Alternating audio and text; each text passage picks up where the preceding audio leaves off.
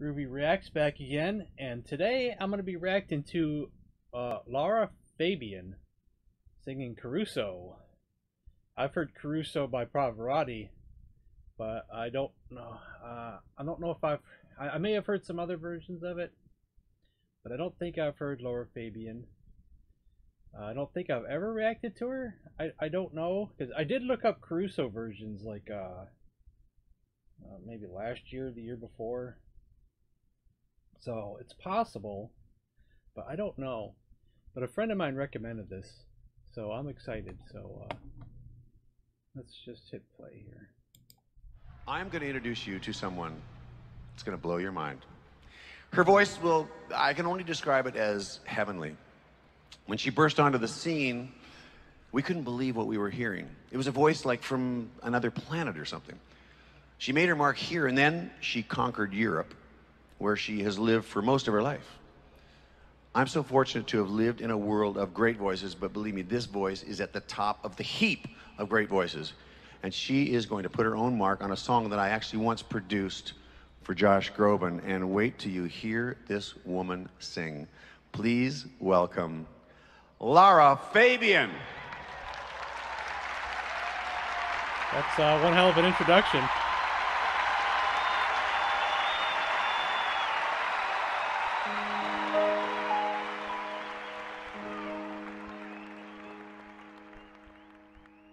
Qui dove il mare luccica e dove tira forte il vento, su una vecchia terrazza davanti al golfo di Sorrento, un uomo abbraccia una ragazza dopo che aveva pianto, poi si schiarisce la voce e ricomincia il canto. Te voglio bene assai, ma tanto bene sai, è una catena ormai che scioglie il sangue di te bene sai.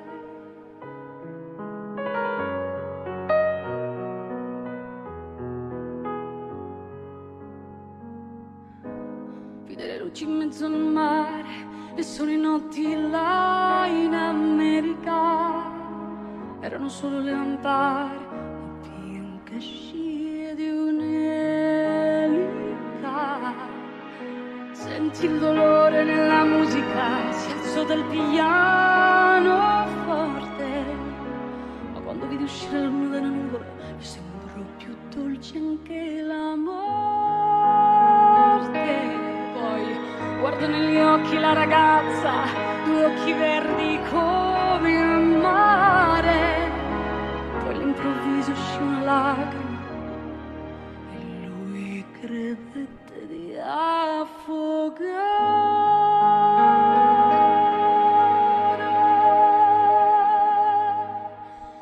Te voglio bene assai,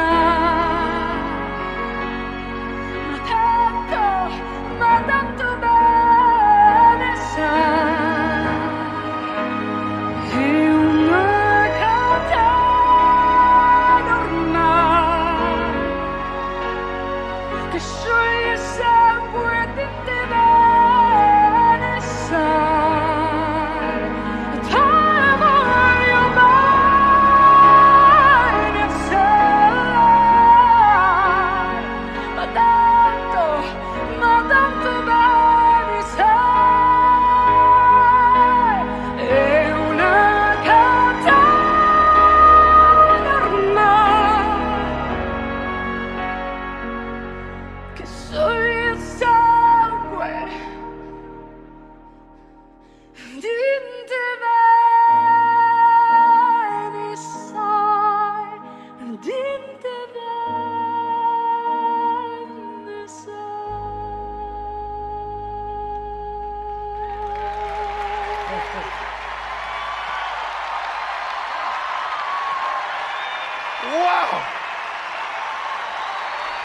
Lara Fabian.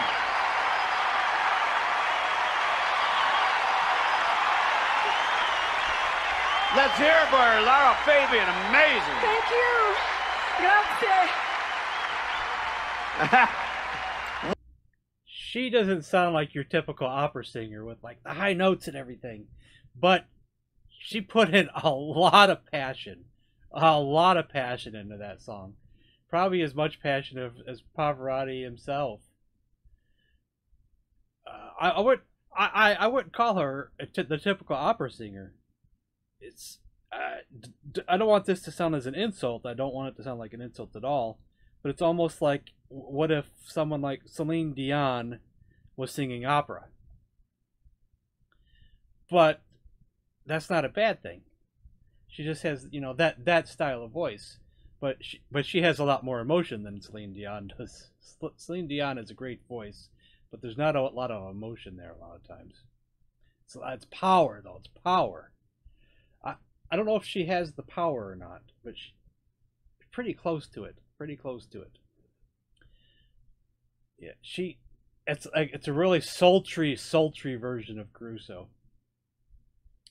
I don't know about you guys out there, but when I listen to opera in in like Italian or other languages, I don't really want to know what the words are.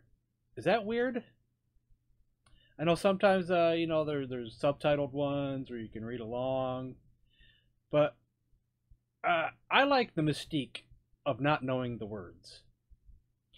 It's almost like I'd rather not really think of it as